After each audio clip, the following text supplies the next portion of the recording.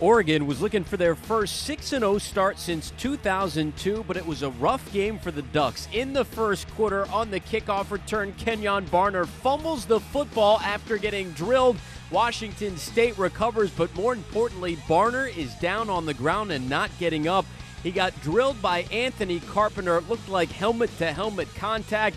Barner's parents, meanwhile, on the field, praying for their son, LaMichael James, stunned by what happened to Barner. The Ducks would try and move on as Barner was taken away by ambulance to a nearby hospital. That would not be the only injury in the game. However, later in the first quarter, meanwhile, sophomore quarterback Darron Thomas finds LaMichael James, 84 yards for the score.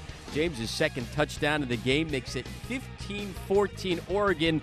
But speaking of Darron Thomas, in the second quarter, same score, still a one-point game. Thomas with the fake ends up with a nice little gain, but he gets dinged up as well. He apparently left the game with a shoulder injury, so the Ducks would put the ball in the hands of senior quarterback Nate Costa in the third quarter. It's a 22-17 lead.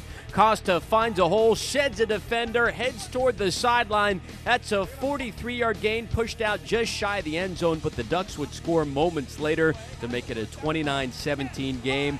And later on in the third quarter, Costa at it again. This time he would hit pay dirt as the Ducks go on to blow out Washington State and remain undefeated on the season.